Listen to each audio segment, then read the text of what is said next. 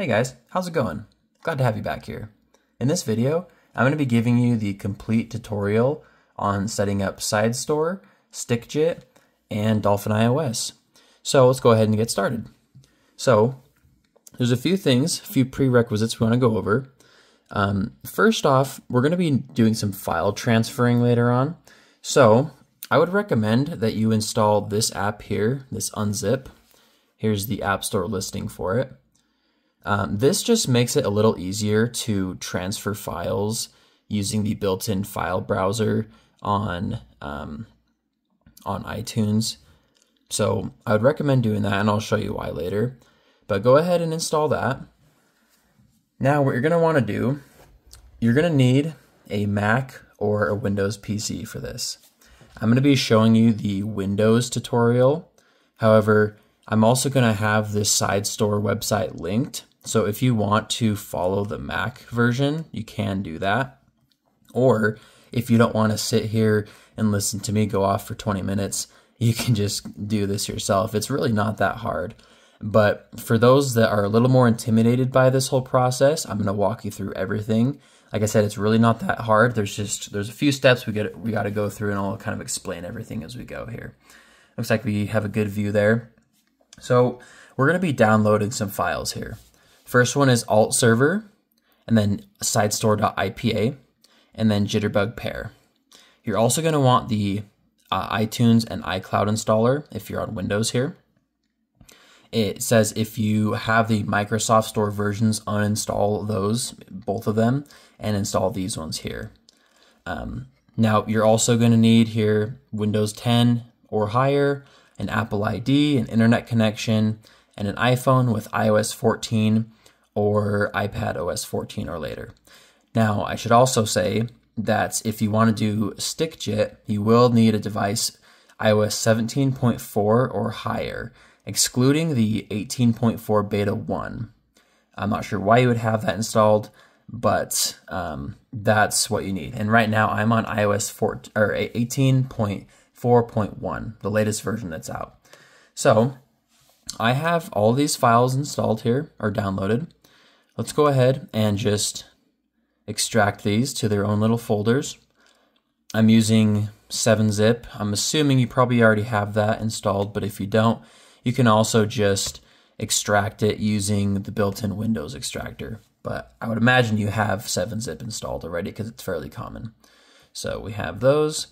We'll go ahead and get these out of the way, just to keep things a little more clear and concise. I'm not going to run these installers here because they take a few minutes, but install your iTunes 64 setup here, run that, and then after you've done that, run your iCloud setup, and then go through and it'll have you configure it and do a few things. I'm not going to show that because it's, like I said, it takes a few minutes to go through that, and it's very self-explanatory. You probably already have these things installed if you have an iPhone. So we're gonna skip over that step there. The next one, we're gonna go ahead and grab a cable, USB cable. In this case, I have a USB-A to Lightning cable, but if you have a newer Mac, then obviously use whatever cable you can use to connect your iPhone to the computer. We're gonna do that. If you're prompted to trust the computer, just press trust. It may not say it for me here because I've already done it. But again, if it asks you, just trust. Now, we're going to go here. Going to go to Alt Installer, and we're going to run this setup. Click Next. Start installing. Okay, installation complete. We can go ahead and get rid of this. Okay. Now it says to launch alt server and hold shift while we're doing that. So we're gonna open the tray here, and you'll see the little alt server icon. We're gonna hold shift and click on it, and you'll see it says there's an option for sideload IPA. So we're going to do that and select the device. You'll see it has it right there. Now we're going to navigate to our downloads folder. It's already there for me, but it may not be for you. So just go ahead and find your downloads folder and then click the Sidestore IPA we downloaded. Click open. Now, obviously I'm going to skip ahead because I can't show you my information here, but you're going to just log in to your Apple ID. So I'll go ahead and do that now. Okay, so you can see here that it says installing Sidestore. Now, something to keep in mind with this, when you're entering your information to log in, it might prompt you to enter the code that gets sent to your device. So just go ahead and do that as well. It says it was successful. And if I go to my device, you can see Sidestore right here. So now we're going to have to trust the certificate that was installed. So we're going to go to our settings and then general, go down to our VPN device management, and we will trust that developer, which is us. Click allow, go back. And what we also want to do is enable developer mode. So we're going to go here, going to go down to privacy security, scroll all the way down. You should have developer mode on there. Make sure you install Sidestore first or else developer mode won't show up. So you're going to click that. You're going to toggle it on and it'll have you restart your device. And once you do that, it'll basically prompt you to confirm that you want to enable developer mode. So just go ahead and do that. Okay, so now we can go ahead and go to the next step. We're going to go to actually, before we extract the jitterbug pair, I just want to mention, make sure your device has a passcode. We already extracted that, so we're going to go here, and we're going to run this jitterbug pair. Okay, we'll press trust. You might have to run it multiple times. Yeah, it's making me do my Touch ID, so we'll do that one more time. And there we go. So this here that it just generated is the pairing file. We're going to need that. So we've generated that. Something to keep in mind with your pairing file, it's specific to your device and your firmware version. So if there ends up being an update for iOS, you install that update, you're going to need to generate a new pairing file. So if you update your phone and then all of a sudden you can't enable JIT, that's why. So just keep that in mind. Now, this is where the Unzip app comes into play. So what we're going to do is go into iTunes. We're going to go to our phone up here. We're going to go to file sharing. And you see here, it shows our unzip. We can drag files into that. We can also use these other ones, but I just find that this one is a bit easier to navigate and keep track of files. So we're going to take this, drag it over, and you see it right there. So fairly straightforward. Now we're going to go ahead and go to the next step here. On Sidestore, we're going to launch that. Click allow, allow. Now it's going to have you select your pairing file. So we'll do that, press OK. We're going to navigate to our, let's see, on my iPhone, go down to unzip, and there's our pairing file right there. If it gives you some sort of error about the pairing file, just close Sidestore and then go into settings, scroll all the way down, reset pairing file, delete reset, and then try it one more time. It'll have you select it. The first time this happened to me, it gave me some sort of error. I'm not really sure why, but just try it again and you should be good. Now, the next thing we're going to do, go to the App Store. We're going to download this STOS VPN. So just search that, or if you have the site pulled up, you can just click this link here. But you're going to go here, install that. This basically allows the device to connect to itself through a VPN tunnel. So we're going to go ahead and see, there we go. Open that. Next. Next, next. Now, when you press connect, it will prompt you to allow. So we'll do that. It should just configure it for us. There we go. Okay. And it had me enter my passcode, and then we are good. If it doesn't do anything like you just saw there, just go back to the app and then press connect one more time. It should automatically save all the VPN information for you and then go back to the app here. So we're connected now, and you can see up there it says VPN, which means we're good. So now go back over to Sidestore and press sign in with Apple ID. And we're just going to sign in with the same information that we did before when we were installing Sidestore. So I'll do that real quick. And then if it asks you if you'd like to revoke any previous certificates, I always say yes. It usually does that if you've used it before on like other devices or whatever. So now it'll give you a little thing about Sidestore, and then it'll say refresh. So I just go ahead and do refresh and then keep app extensions. And this will go and refresh. It'll close Sidestore, and then you can go ahead and reopen it afterward. While we're doing that, we'll go to next step here. And we've already signed in. We're going to go ahead and you can see it closed. It says refreshing up there.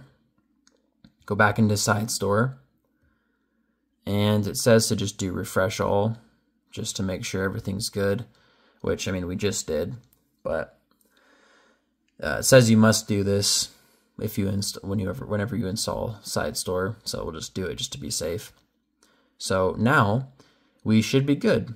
Whenever you want to install any apps, you want to make sure that VPN is running.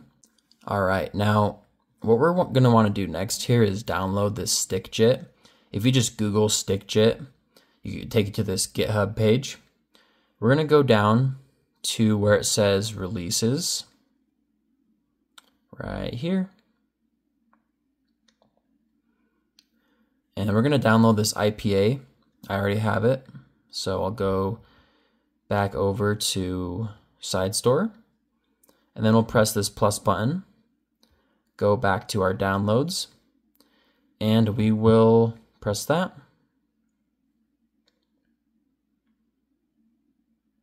Let that install. Okay. So it kind of froze on the install. So what I did was just closed out of Sidestore and then did it again, and it went through. I'm not really sure why it hung on there, but you can see that StikJIT is now installed. So that is great. We are getting there. Now, we're going to go to our sources here. You don't have to do it this way, but I find this is just the easiest way. So you'll see that it'll start showing the recommended sources. We're going to go to the Oatmeal Dome source and add that. Press done. Add source. Okay. And there we go. Now we can just download dolphiniOS right to our device without going to the website or anything. I like using the public beta because it has some updated features. So we'll go ahead and install that. Okay, so that's installed. Now you can see here we have our 3 apps. Now, something that I didn't mention yet, which I probably should. If you didn't know this already, Apple only allows you to have 3 of these apps installed with a free developer account, which is what we are using here. So keep that in mind. You can't install or sideload any other apps, or else it'll give you an error. There's a way around that. You can deactivate apps, and you can back them up and whatever, but you can deactivate them, and then it'll let you install other apps. If you have a premium account, a premium developer account, then you can install as many as you want. So just keep that in mind. There's also some other ways you can get around that by using like Live Container, which I'm not going to cover here because it's a bit more in depth, but you You can do that. You can use some other third-party signing services, but I just like using this here. Really, this is the only app that I want to use. I have my other retro apps from the App Store directly, but anyway, so we have these apps here. I'm going to copy some games over. Let me show you how to do that real quick. So I have my apps or my games right here in this folder. I'm just going to go ahead and select all 3 of these. Actually, I'll put those there for now. Forgot you need to launch Dolphin first. Do yes, okay. Now we'll go back here and our Dolphin folder should be created. We'll grab our files once more. Go here. You're going to put it in software. Now, if you have any game saves you want to transfer from another device, make sure that's focusing. This is the folder you're going to do here. You're going to put them in, the GC, and then you'll put in whatever region, and then it'll have a card A folder you're going to put those in. So just in case you want to transfer it from any other devices. But we'll go back over to Dolphin. Actually, you might want to close that, reopen it. And you can see that it's showing our games now. So if we try and launch this, you'll see that it doesn't have access to JIT yet. We can do slow mode if we want, but that's not what this tutorial is about. So go ahead and launch StikJIT. Now we're going to select our pairing file. That's the one that we transferred over before. Select that same one. And there we go. Now enable JIT and select dolphiniOS. And there we go. It is that easy. So you can see that the game is booting and we are set. Now you can use StikJIT on other apps like Play or Flycast, anything like that. They'll just show up on this list here. So yeah, that is basically the tutorial. I think I covered everything here. I should also mention, if you kind of going along what I was saying before, if you didn't know, these apps will expire. So you just want to make sure that you're going in and refreshing these every couple days. You'll get notifications from Sidestore telling you that you need to refresh them. You don't have to be connected to the computer anymore. I should also mention that. You just need to go in and enable that VPN. I just keep it enabled, might as well. Another thing I want to show you here, if I disable my Wi-Fi, so I'm just in airplane mode, the VPN is still running. I can actually go in and enable JIT without any sort of internet connection, which is awesome. It doesn't work on cell data, so you can either connect to Wi-Fi, or if you're on cell data, go into airplane mode, get rid of all your internet connections there, then go in and enable it, and then you can go back and turn your cell data on. So really cool. It's probably the best solution we've had in years, so I'm really excited about this. If you guys have any questions, please feel free to let me know. I will answer all of them and help you guys through this. But if you just followed each step and you go through and you read all of these here and all the steps, you'll be just fine. You really shouldn't run into any problems. But if you do, again, please leave a comment and let me know. If you have any other comments, criticism, please feel free. I want to improve my channel as much as I can and grow as much as I can. So if you have anything you want to let me know, please do. I really appreciate you guys watching, especially those that have been watching my new videos that I've been posting. I really appreciate the support. Remember to always be grateful for what you have in life, and I will see you guys in the next video. Peace.